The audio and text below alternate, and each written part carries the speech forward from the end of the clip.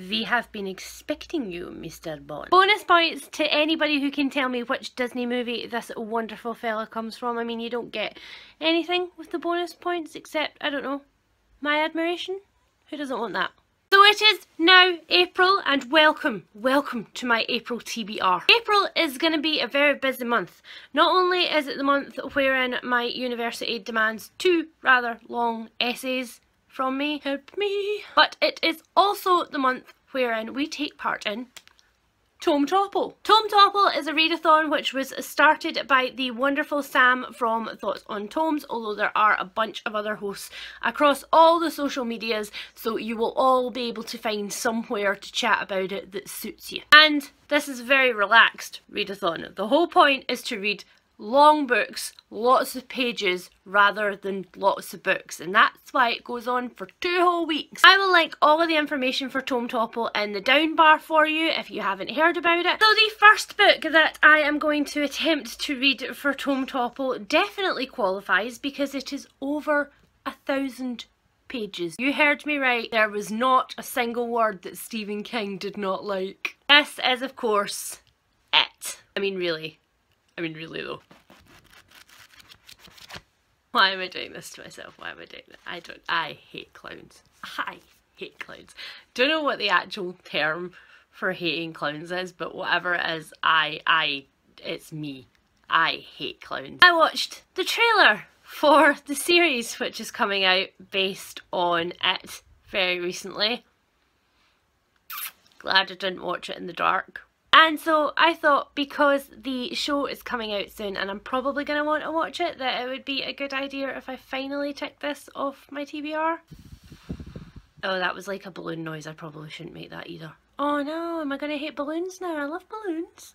So it covers off my adult book, and then the second book that I am going to read for Tometopple covers off my book in a series and read more than 1 tome, and that is Assassin's Quest by Robin Hobb, which will be a beautiful palate cleanser to go on to after reading about scary massacring clowns. I have been intending to do a full reread of the Realm of the Elderlings books for a really freaking long time now, and I just don't seem to be getting near fantasy books recently. You know that I go through phases where I'm like fantasy or crime or non-fiction, well, less non-fiction, but I'm trying, and it just hasn't been fantasy's turn. But this one has been niggling in the back of my mind for a really long time, and I'm going to do it. I'm finally going to do it. And I'm already 72 pages in because that's where I put it down last time. And you know, because I am a complete masochist, if I run out of those 2 books during the 2 weeks, I will go back to Name of the Wind by Patrick Rothfuss. Again, this is another one of the fantasy books that I had on the go when I decided that I was going to be in a mystery mood for a while. So I am at page 171 of 662. So apart from those supremely ambitious tomes this month, I have a few books that I want to finish off and a few other books that I want to get to. Our current read-along book with myself and my lovely wife Helen is 13 Reasons Why by Jay Asher. This was inspired, of course, by the fact that the TV show has just been released on Netflix. However, I have already read this book and I am really enjoying narrating things from Hannah's point of view, less from Clay's because Clay suffers a lot in this book. But it's really super good. We're enjoying it and it's just flying by. We're also in the middle of Letters to a Young Muslim by Omar Soif Gobash. We actually paused in the middle of this one to read 13 Reasons Why, A, because the TV show came out, and B, because this one is extremely hard-hitting.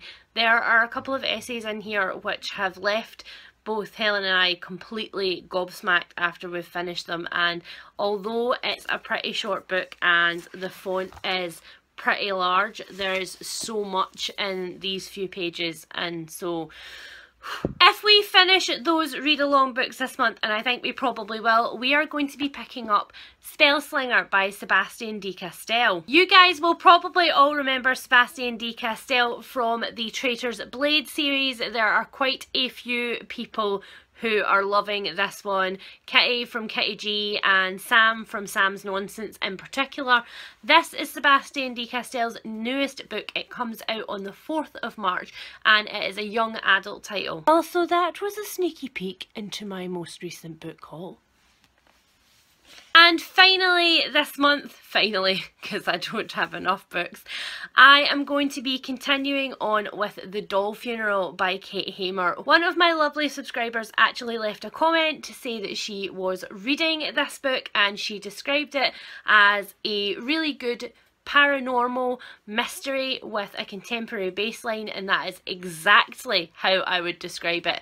This is stonkingly good. And to give you a kind of idea of the style of it, I actually recently just sent a couple of screenshots of the pages to Mercy from Mercy's Bookish Musings, because if you like Mercedes' taste in books, especially when it comes to folklore and fairy tale retellings, you're probably gonna like this one. So please let me know in the comments what you guys are reading for April. Are you planning on taking part in Tome Topple? If so, which books are you going to be choosing, and can we cheer each other along, because I sense that mid first week we're all going to be like, oh, what have we got ourselves into? Somebody is so noisy as you are. Bye guys! De Castell from the Traitor's Blade oh, totally looked at the book for the name because I couldn't remember it. I totally got that right first time. I can help it. That's okay, you're totally allowed.